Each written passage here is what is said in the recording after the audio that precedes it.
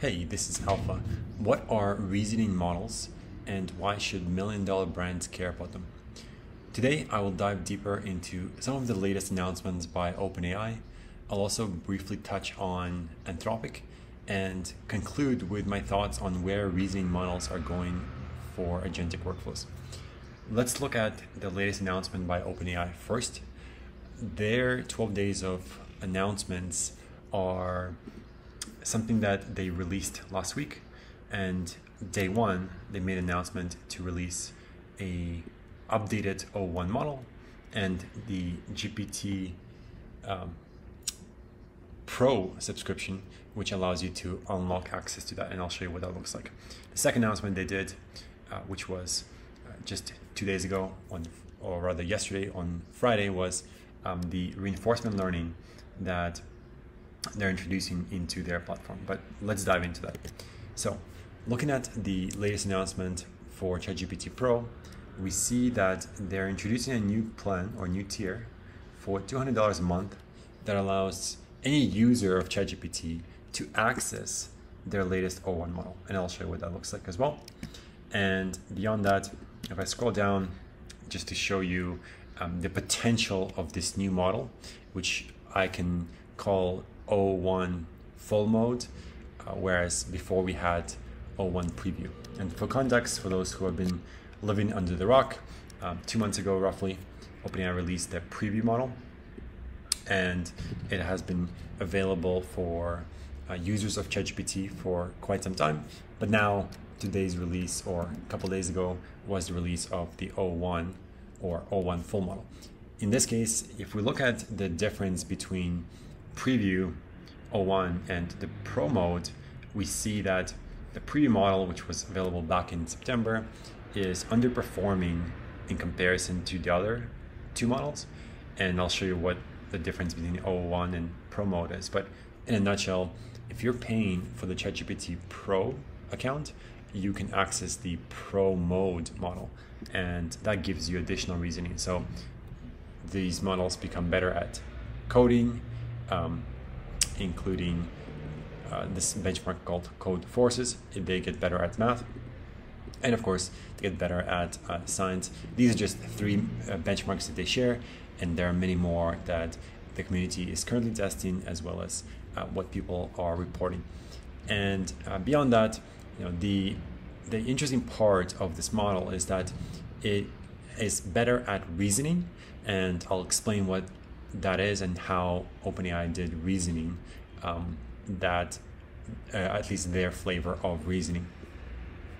If we look at kind of what's coming up next, we see that there will be a series of announcements for the 12 days of Christmas, or in this case 12 days of OpenAI.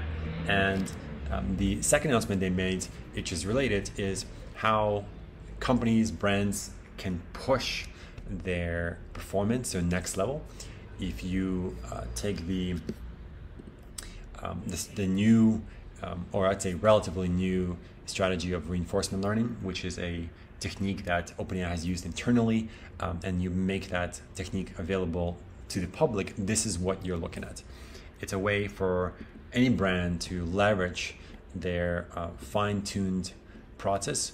And the difference is, before they had supervised learning, now they have reinforcement learning, and it's just a much better technique for training AI models or large language models to understand the data you're looking at and to predict the next token. So in this case, they have an application form, and this reinforcement learning program is able to take in your application. If you're a brand, specify what you do, whether you're a startup or an enterprise, specify what you want to use it for, and then you can get access early next year. So this is quite unique, and the best part about this reinforcement learning is that it allows a brand to fine-tune a model and outperform the o1 model with as little as 10 examples. So if you're a brand and you have unique data, private data that you have been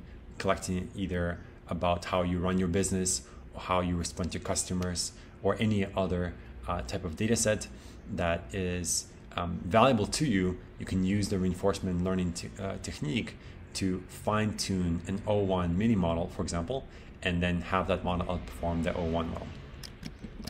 And now I want to dive deeper into kind of sort of the back end of OpenAI, and they were public enough to share some information, and I'll fill in the gaps on what they're doing so you can better understand. So they call these models reasoning models, and there's a reason for that. Is because the reasoning is coming through a series of prompt engineering and a series of engineering techniques that the community has defined as chain of thought.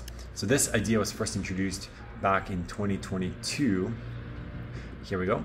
And this technique has made its way into any software developer who began to use language models, started to apply some of these more advanced techniques. Chain of thought is nothing more than the prompt of asking the agent to think step by step.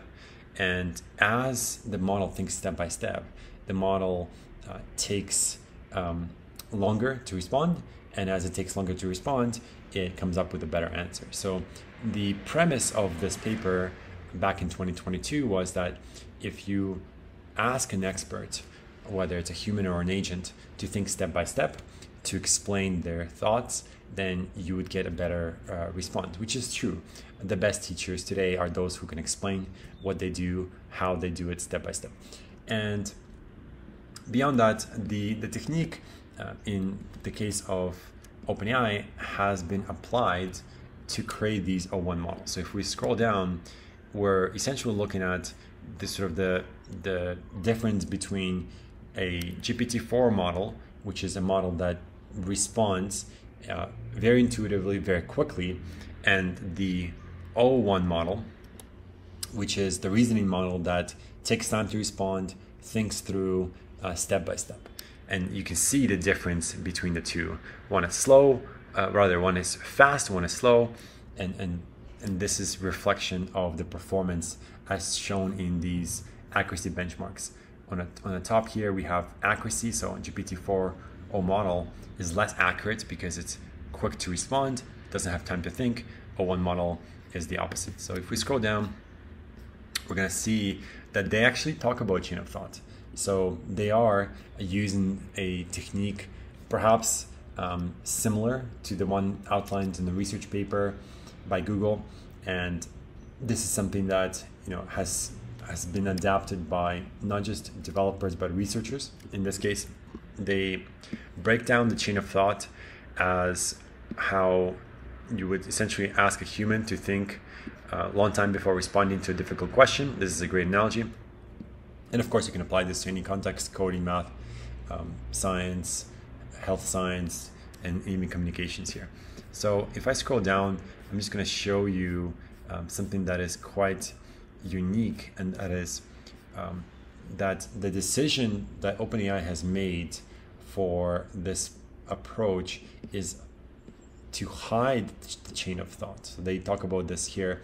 So they believe, OpenAI, that the hidden value is there's an opportunity in hiding that value. So essentially assuming that there are lots of factors at play, they weighted all the different parameters and all the different benefits to showing the chain of thought, showing step-by-step thinking, and then they decided that to be competitive, to improve the user experience of not being overwhelmed with information, and of course to simplify the trace or the monitoring, they decided not to show the raw chain of thoughts. So when a user is asking O1 model, whether it's preview or O1, to think step by step, the user only sees a very quick line descriptions of that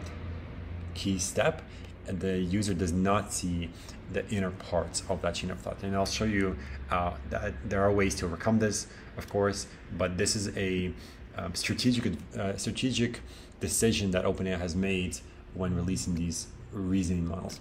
So sort of why are we talking about these O1 models? Like, aren't they just trying to catch up to, for example, Anthropic's Sonnet 3.5 or other models in the space? Well, what's interesting here is that this model is getting really, really good, to the point where we have Twitter users like McKay reporting that it's better than they anticipated. And of course, McKay and both myself have been using these models for a long time, so we can attest to kind of these anticipations better than those who haven't. And in this case, McKay does a comparison of using 4 different large language models and then figuring out which model is the most likely to give him what he's expecting. And his test was as simple as, hey, I want to take a screenshot of Coinbase, which is a crypto exchange. I want to give that screenshot to O1 model. He gave the prompt to create a React based application that looks exactly like the screenshot. And so this was the prompt, the image prompt and the text prompt. And you can see on the right here is the generated O1 model response. So if I scroll back to the left, again, on the left is what you see, the original Coinbase application. And just as I scroll here, you're gonna see the newly O1 generated model. So this is a great example of how developers can really save themselves time. The last piece I'll mention here is that McKay has already figured out a workflow that works quite nicely for him, and that is, if you take this sort of O1 model, whether it's O1 or O1 Pro, and you can use it for most of the coding workflows, you can use it for most tasks, because it's really good at one-shot prompting. And when you cannot, then you're simply falling back to Cursor, you're falling back to Windsurf, or something that is more focused on coding, but perhaps uses another model like Sonnet. So again, the workflow that seems to be at this moment in time the best for coding is O1 Pro mode with a replacement of Cursor or Windsurf. And beyond that, the piece that I'll mention here is the documentation, which is quite useful to understand by OpenAI. They talk about the idea that you have different models that are available for access. And I believe the documentation hasn't been fully updated here, because we do expect at least 3 models, the O1, or rather 4, O1 Preview, O1 Mini, O1, and O1 Pro. But nonetheless, I expect this to be updated shortly. But the most important part is, if I scroll down, you're going to see an important limitation that they describe, and they give advice actually on how to prompt well. So in this case, the advice by OpenAI is to limit context in RAG systems. And this is where, if you're a brand and you have private data and you want to use a one model to give you the response you're expecting, you can use contextual RAG to help you to overcome this problem. So if I look at the best implementation today, it's by Anthropic. So if you haven't seen this already, back in September they released contextual retrieval that allows you to do this. And the last piece I'll mention here is, where is this all going? The OpenAI released this reasoning model as an attempt to really solve intelligence. And I think Santiago says, well, that the cost of intelligence is going to zero. However, OpenAI being a private company, they are charging money for that, so that makes sense. At the same time, I think this sort of reasoning capabilities of intelligence, cognifying aspects of these models will only improve, and I'm excited to see how brands can use them today. If you are a brand and you're looking to implement O1 models into your workflow, if you're looking to fine-tune O1 mini models so that they can outperform O1 performance, feel free to reach out to me, and I would be happy to schedule a one-on-one call with you. Thanks for your time.